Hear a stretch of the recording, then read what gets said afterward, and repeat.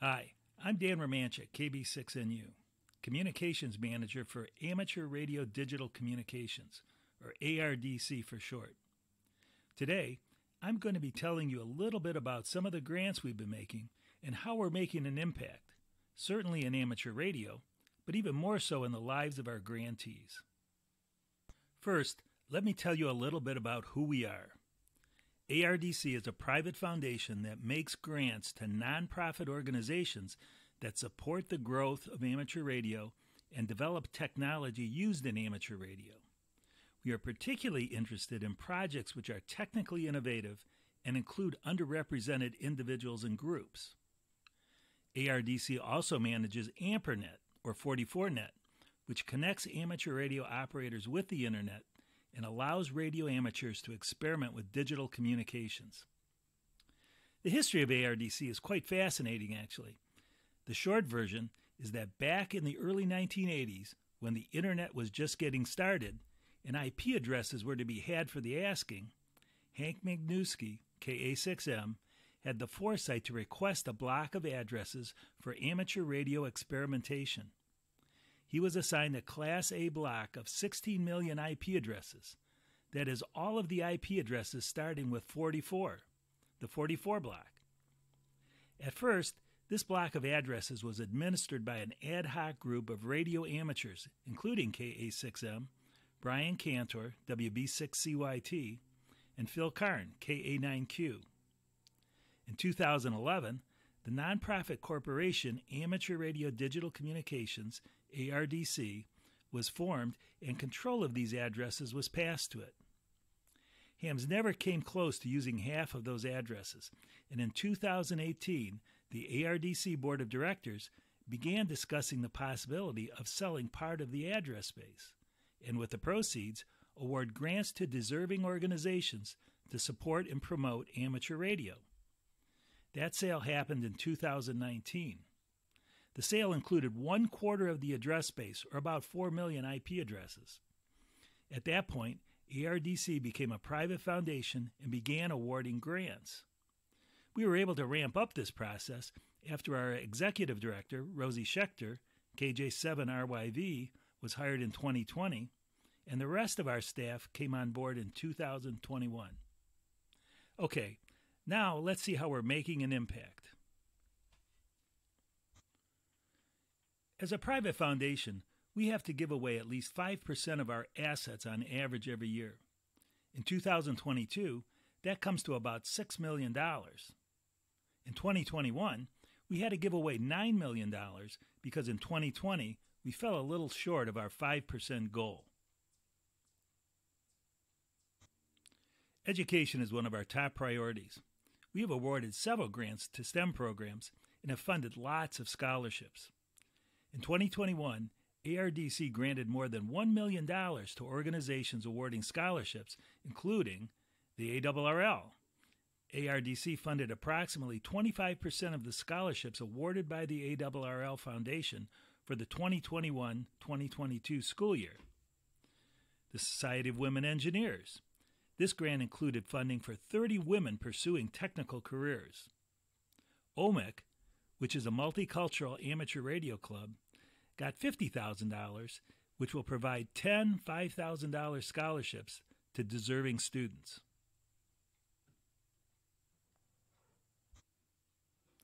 Scholarships are going to continue to be a focus for us. This year, we're reaching out to institutions and organizations outside of amateur radio, but that still focus on technical careers, such as Hampton University and the Colorado School of Mines.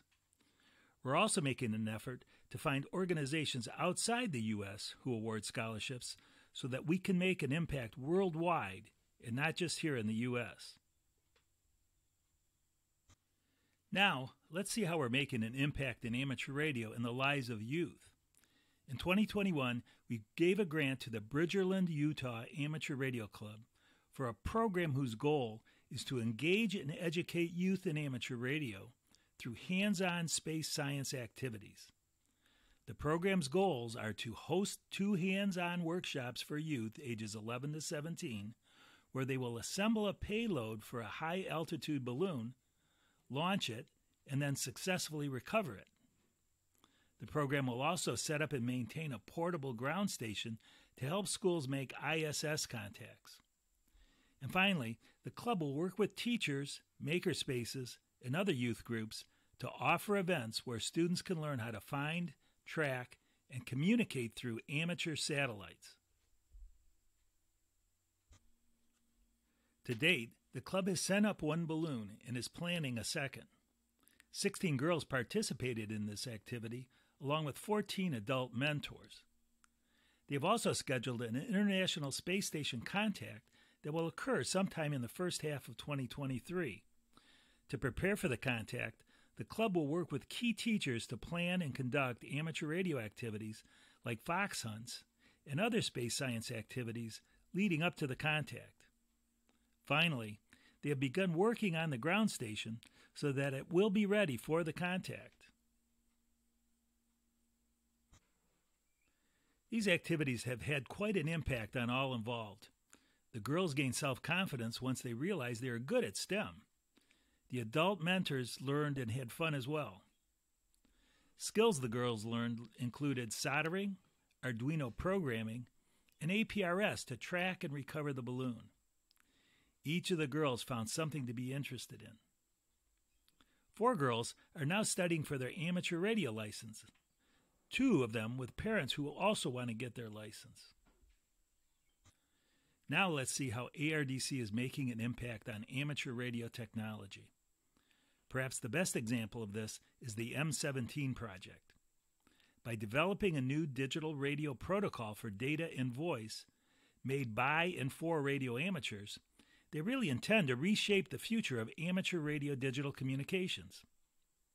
One of the keys is that this project is producing completely open source hardware and software. There are no patents, no royalties, and no licensing or legal barriers to building or modifying a radio that hams already own.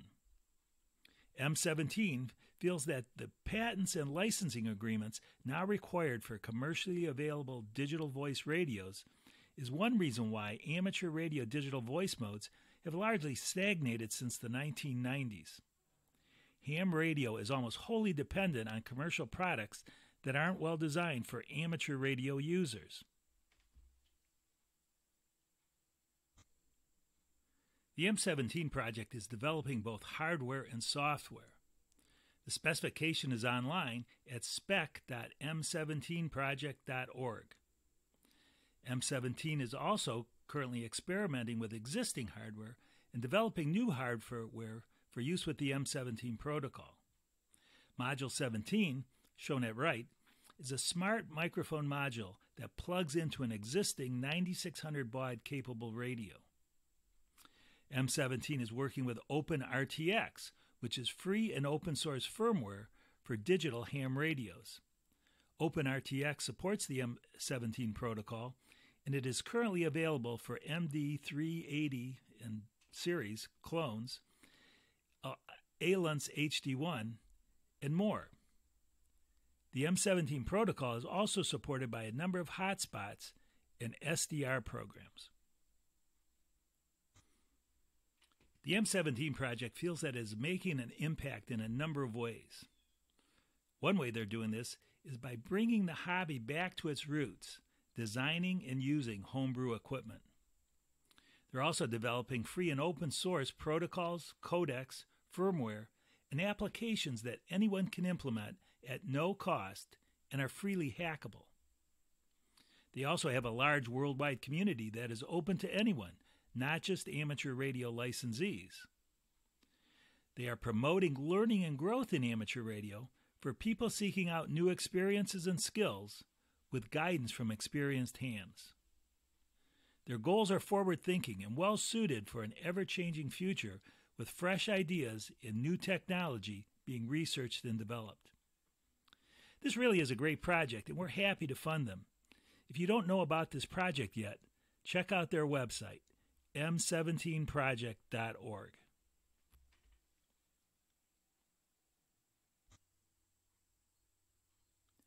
Now that you've seen how others are making an impact, let us help you make an impact.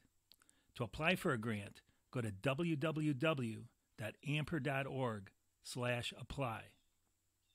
To make your proposal really stand out, include previous accomplishments, show how you are doing outreach and building community around your project, state how you will comply with ARDC's open access open source requirement, explain how your project is innovative, include inclusiveness and equity initiatives your group is engaged in, include how you will engage youth to fight the graying of the hobby, and include any other fundraising and support that you are receiving for this project.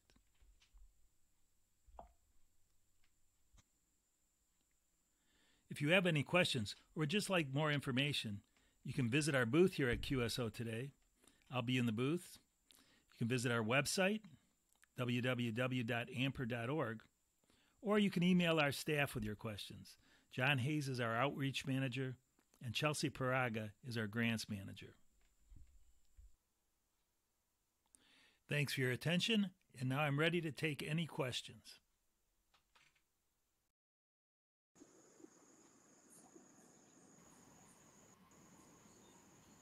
Well, actually, you're the big guy, so I'll go in the background.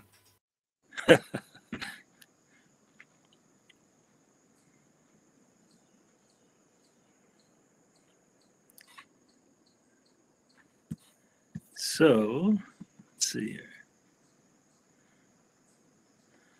I'm not seeing any questions in the chat, but if anyone has some, please feel free to add them.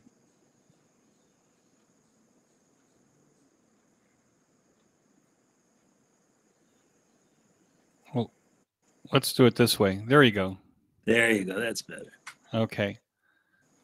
I'm Eric 4Z1UG, also the host of the QSO Today Virtual Ham Expo. If there's anyone out there, if you have questions that you want us to answer, please put them in the chat.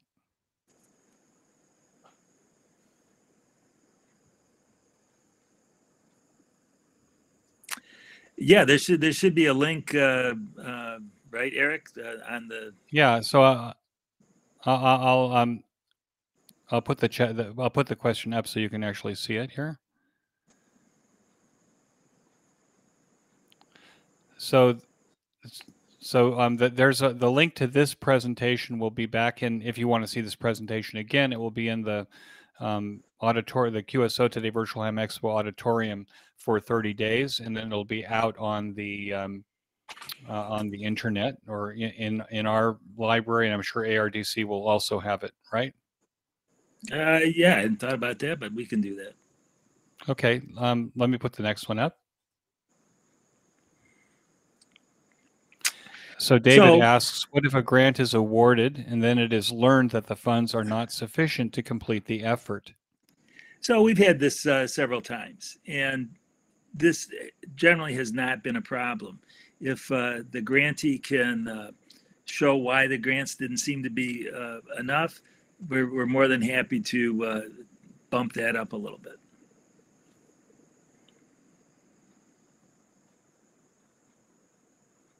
Okay, Walter, WA3RWP, asks, is necessary to address each of the areas, i.e. STEM, club building, etc., or can they concentrate on only one or two?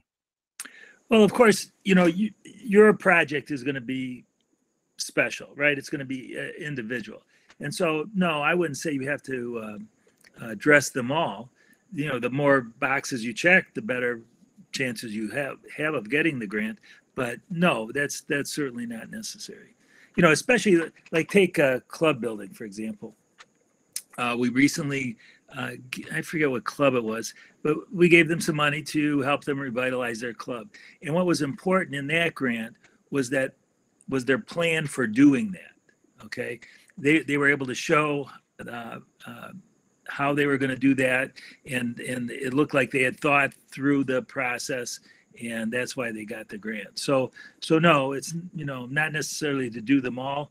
If you can do some club building with a STEM project, well, so much the better. But no, it's not necessarily to do it all.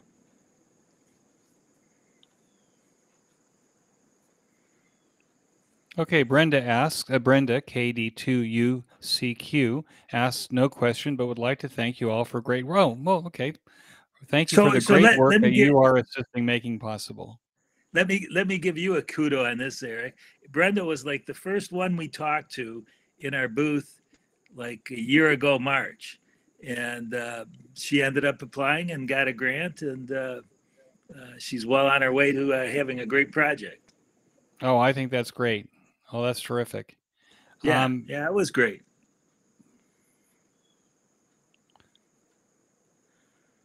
Scott K7TTN asks, what type of collaborations will improve an application? So this is a good question too. So what the grant grant awards committee looks for is for widespread community support. So for example, if you were a CERT team, doing something with CERT teams, you might want to get a letter from your police department, or maybe have the police department kick in a few bucks into the whole project. It's that kind of thing that we're looking for. If you were a museum radio station, we wanted to put a radio station at the museum, show us that the museum was behind the project, and what kind of contributions they were also making to the project. And so it's that kind of thing that improves your chances of getting a grant application accepted.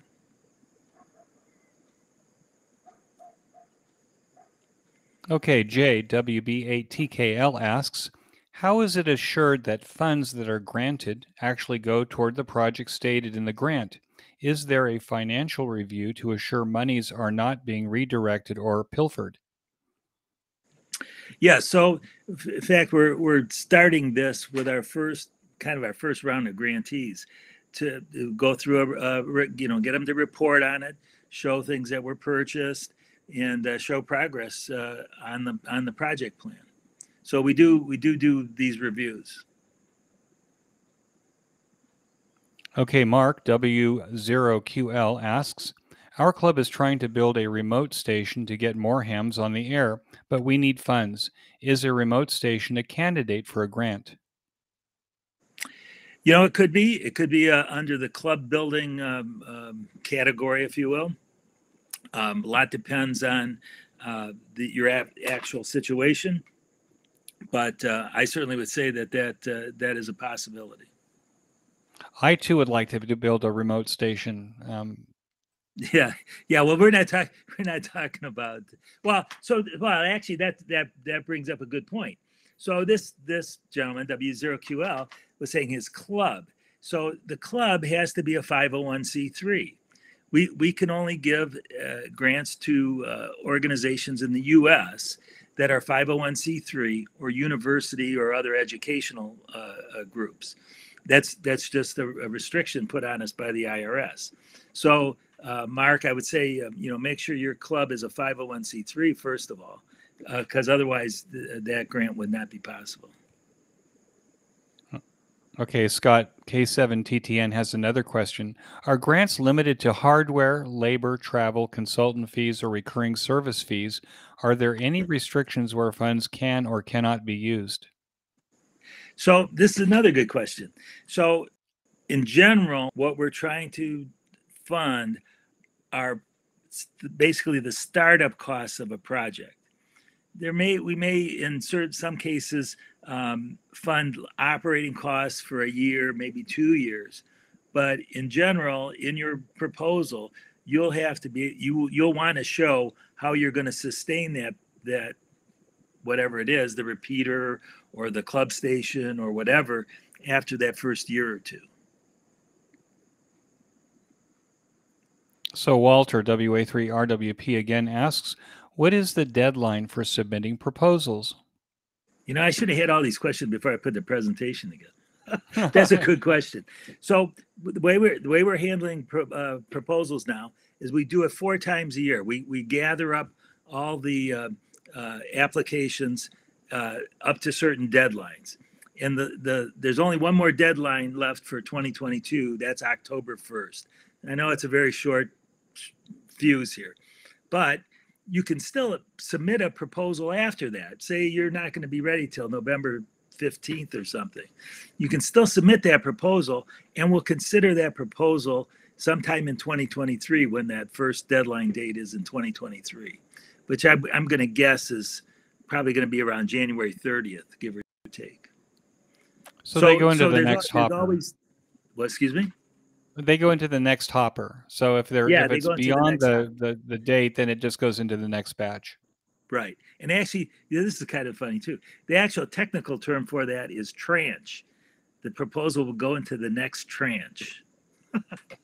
I learned that's Okay. something I learned when I got this job. Okay, so Logan, KE7AZ asks, I applied for a grant in July and haven't received any feedback on its status. Is there somewhere I can go to check on my grant application status?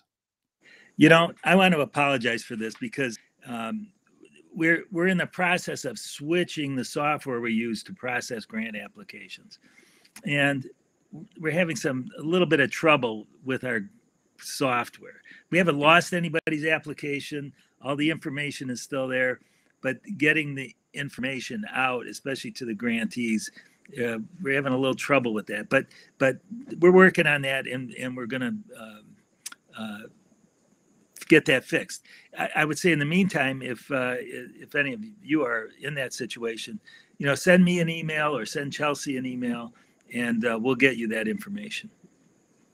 So, Dan, I have a question. Does that mean that at some point a grant applicant will get like a username and password to actually look at, to actually go into the back of your system and see what their status is without having to Yes, call the office?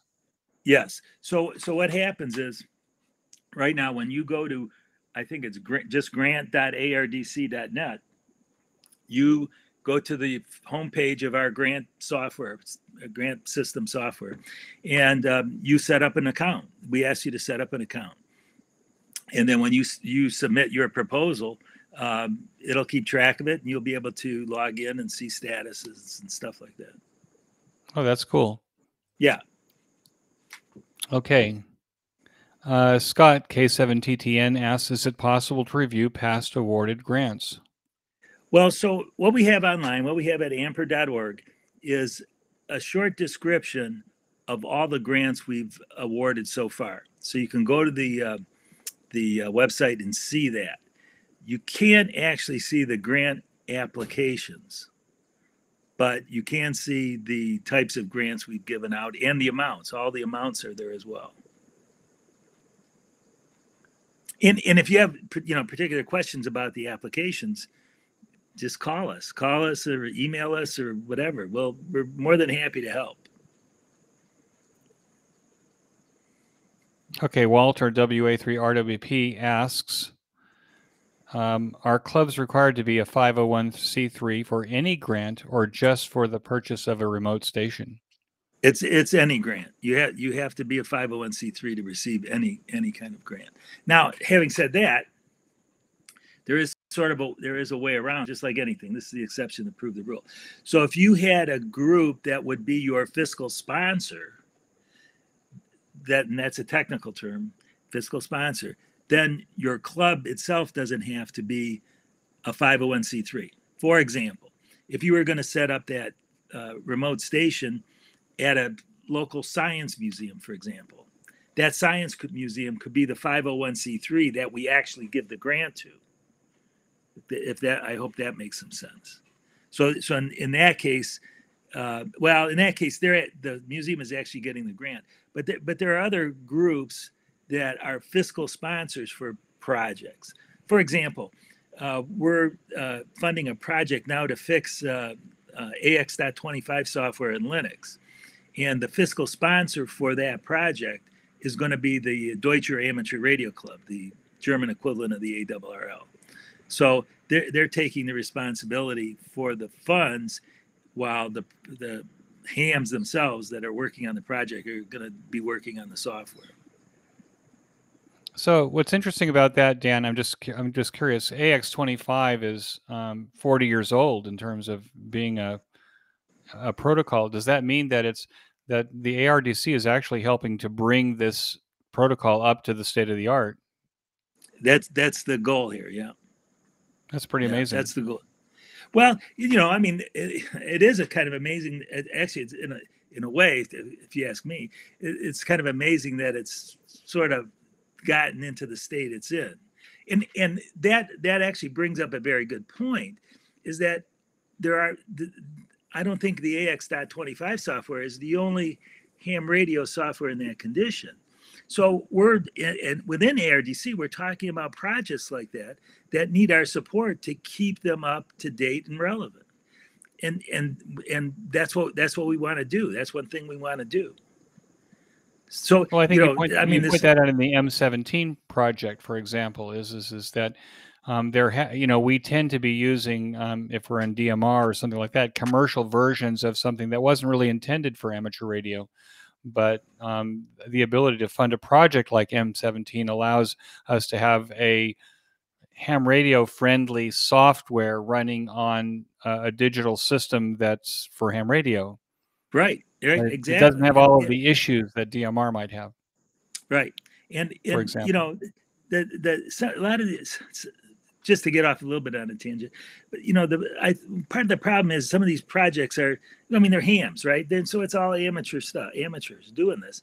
So I can see us in the future providing some kind of support to make sure these projects are more professionally run. So like the AX.25 doesn't get into the situation it's in. That kind of thing. Right. It has continuous updates and maintenance, kind of like a Linux group does. Yeah. And another example of this is APRS, right? So Bob Berninga, WB4 APR, I think it's APR. He was the man on that project. Well, now that he's passed, there's a group that's formed to carry on that work, and I think that eventually we're going to end up funding that effort, because we don't want that to go away. We want that to continue to be usable and even better than it is now. What is the most unusual project that ARDC is funding right now, would you say? Oh boy, that's a good question. Actually, one of these projects I almost used in the presentation. There's a group called Rhizomatica, and what they're doing, it's not amateur radio per se, but they're using amateur radio technology. They're using the micro BitX, and they're building on top of the micro BitX, and they're providing communications for people in the Amazon region that are in the middle of nowhere in the Amazon. And not only are they doing voice, and they're not really doing Morse code, they haven't gotten into that, but not only they're doing voice communications, they're doing digital communications. So these folks in the middle of the Amazon can actually send digital files and digital pictures to somewhere. And what that's allowing them to do is to monitor like the poaching that goes on in those regions. And so that's really kind of one of the more exotic projects. And like I say, I almost put that in this presentation, but it just didn't quite work out. Okay, Jack WG9X asks, may you need a grant to fix the software? Are we talking about the AX25? Yeah, I'm not quite sure what this is asking. Well, I think Jack might have asked it when you were talking about maybe AX25. Oh, well, yeah. So that's what's happening is the Deutsche Amateur Radio Club has formed a group of really knowledgeable software developers to fix that software, and that's what's going to happen. They're gonna fix some of the bugs in it and see if they can make it a little bit better. We have some room for more questions if there's anybody here that wants to ask more questions. Dan, what is the minimum, the smallest grant size that that ARDC would consider? Well, that's a good question too. So what we've done is we've funded the ARRL Club Grant Program. And so they were given a grant to fund up to $500,000 of club grants. And the ARRL, the agreement sort of we have with them is that the ARRL is going to handle everything under $25,000, while any grants that are asking for more than $25,000 would be submitted directly to us. So as far as what the lowest amount is, I don't know, $1,000, $1,500.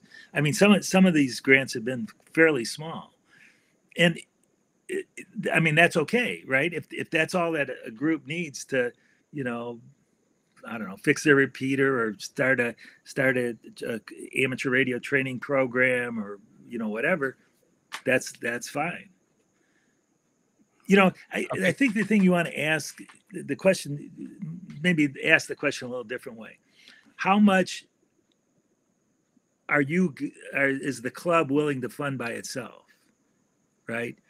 I mean, in every situation is different. If there's a club, that's relatively affluent asking for $500, well, maybe they can find that in their club treasury. But if they need $10,000, well, that's a different story, because that's a little bit more than you might expect. And it's a significant amount of money more, actually. Yeah, well, okay, so $5,000 for a club, $2,000.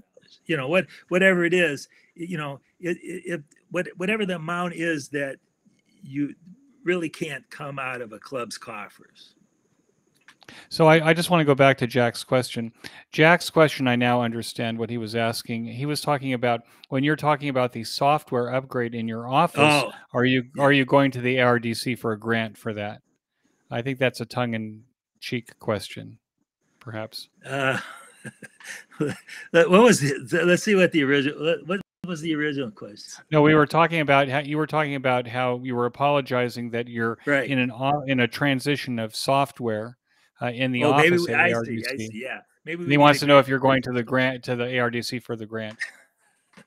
Well, so actually, our focus is on open source, right? In fact, that's actually another requirement, is that whatever product comes out of a grant, be it a repeater system or classes, it has to be open access. Everybody, if it's a repeater, everybody has to be able to use it. If it's a class, anybody needs to be able to take it. And so we're big on open source software. So this software we're using now to process the grants is called HIFA. That's not necessarily pertinent, but it's open source software. And so in a way, we actually are funding that group, HIFA, to produce this software for us. But then that will be available to other foundations that want to do grants. So we are kind of giving ourselves a grant in this case. What is the maximum size of a grant that you would give, that ARDC would give? Well, I think the biggest grant we've given so far is like 1.5 million, 1.8 million. I forget the exact amount. It was to restore the radome at MIT. And there's another. In fact, if I would have thought a little bit more about this, I would have mentioned this.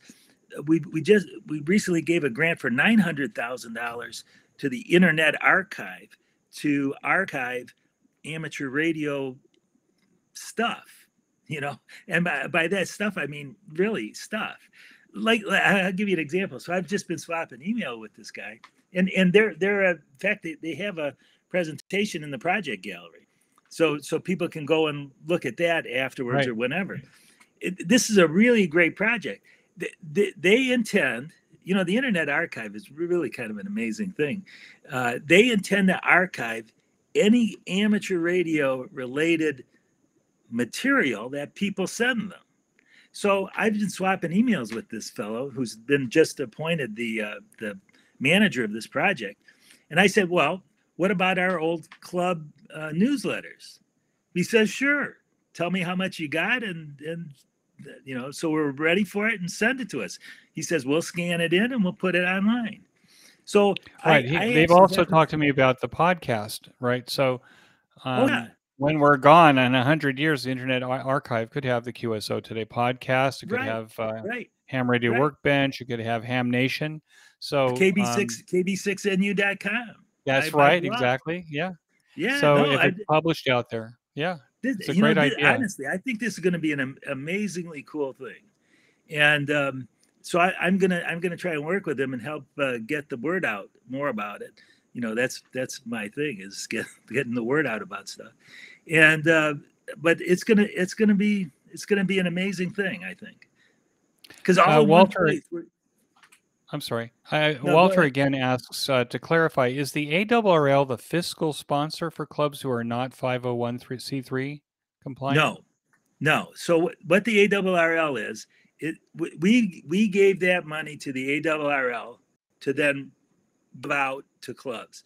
So they're a 501, the ARRL, and it's the ARRL Foundation, not the ARRL. There are two separate groups, although they're very interrelated. We gave that money to the ARRL Foundation, which is a 501c3, as a total grant. Okay, so they can dole it out however they want. And so they're not the fiscal sponsors, in that they're responsible to us. I mean, we are kind of keeping to tell you the truth, we are kind of keeping an eye on them to make sure that they're doing it the way we think they should do it. But they're not a fiscal sponsor in the legal respect. They got the money, and now they're giving it out. I'm putting up another one from Scott K7TTN. What about a curriculum as meeting the open source requirement, one that can be redistributed to schools interested in implementing the lessons and infrastructures?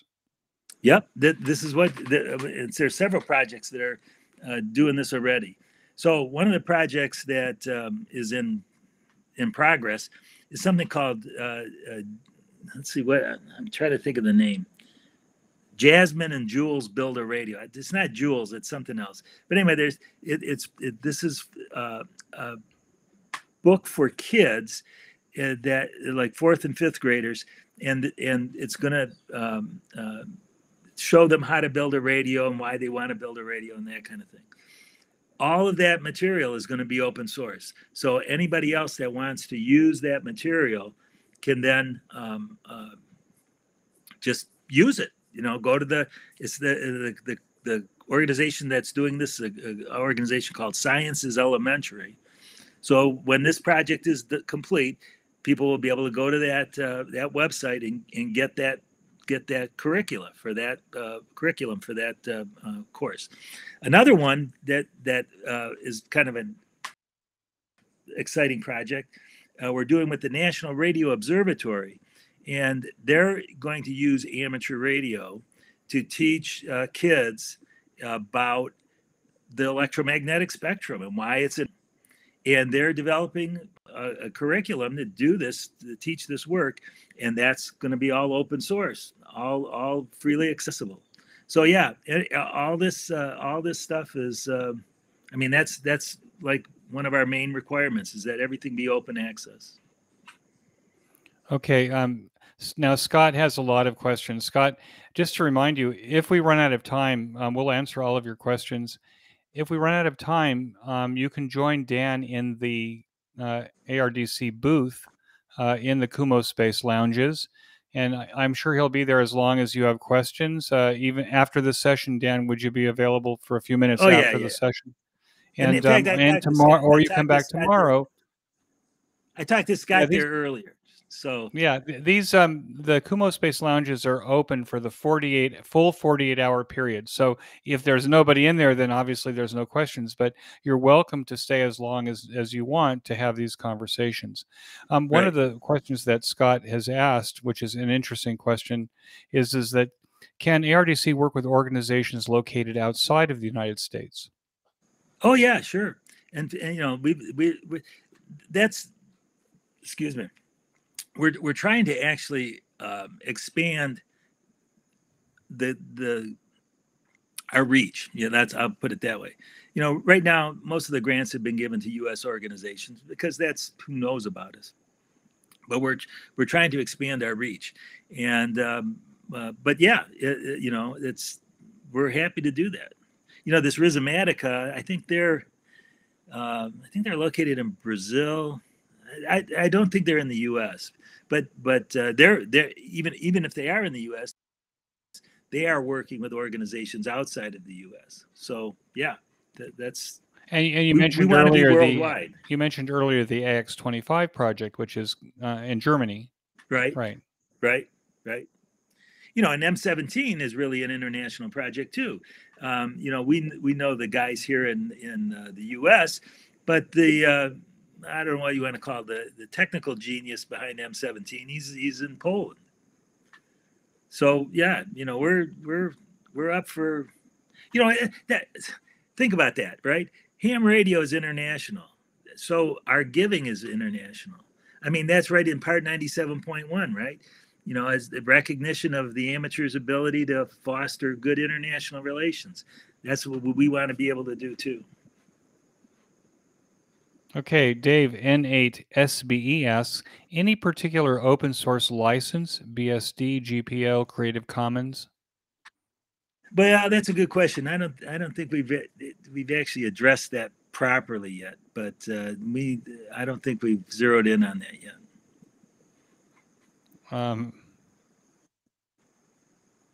So Scott is asking, or ARES projects and collaborations outside of the United States. So you talked about giving grants to projects that are outside. What about something that's more specific like this? And then maybe Well, you understand the question? yeah, kind of, I guess. So, like for example, and correct me if I'm wrong, Scott. What I could see happening here, for example, say a hurricane hit Bermuda, right? Would we fund a project to help restore repeaters in Bermuda? And the answer is yes. Does that, Scott? Does that help?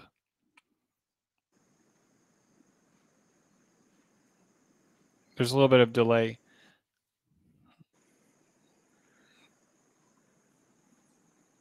Okay. If there's no more questions, then we'll end the stream. You're free to go to the ARDC booth either right after this presentation or tomorrow, and Dan will be there to answer any questions that you have. And of course, he'll be happy to give you at that time his email address, or maybe you want to give it now, Dan? Sure, Dan at ARDC.net. That couldn't be easier. Dan at ARDC.net, and we thank you. Let's see. I'm just looking to see if there's any more last questions. Scott came back in. There's about a 30-second delay between our talking and what you see. So Scott says he's living in Oklahoma. Is that right? We have a large need for tornado emergency services. I guess if it's ham radio related, how would you answer there? Yeah, sure. Like one of the grants we made recently. In fact, somebody asked how we follow up on these things, or how do we make sure the monies are spent properly.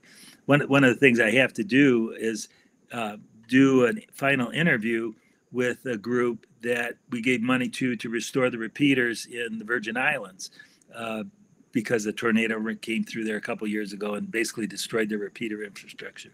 So you know, that kind of thing. That's what we do. I'd also think, and I mean, this is just my personal opinion, that you know, we have a.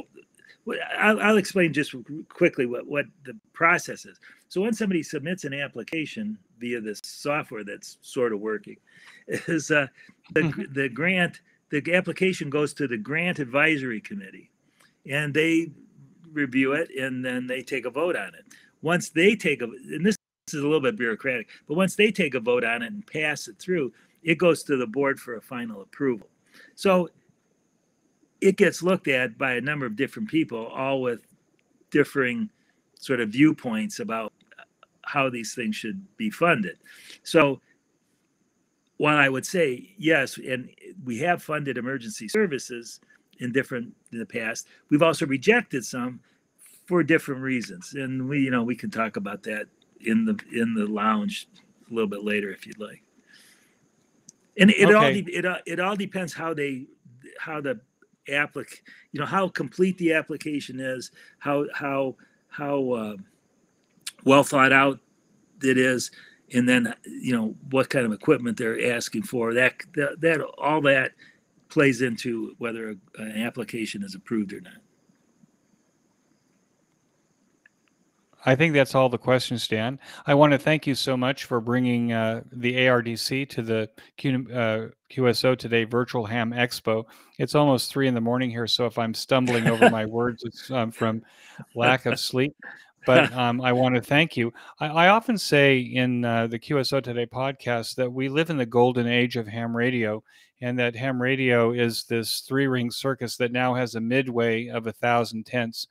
I think it's so amazing from the foresight of the original founders of the Ampere project to buy all of those IP addresses, maybe not knowing that at some point in their life it would be such um, a Valuable tremendous asset. gift to the amateur radio community. So the fact that ARDC has this capability now to fund these projects at a time when many people think ham radio is a dying hobby, I think it just adds to the fact that we are in the golden age of ham radio. So I want to thank you and ARDC for coming to the expo and for sharing this bit of the golden age with us. Well, certainly my pleasure. My pleasure. We get a lot out of these things, and thank you for doing it. Okay, that's it. We'll see you later in the lounge. All right. Bye-bye. 7-3, everybody. 73.